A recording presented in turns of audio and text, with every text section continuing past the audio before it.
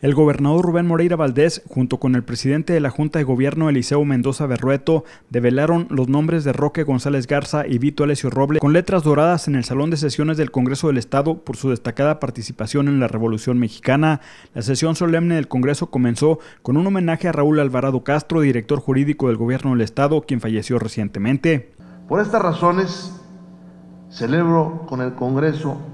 Libre y Soberano de Coahuila de Zaragoza su aprobación a las iniciativas de decreto presentadas por el Ejecutivo a mi cargo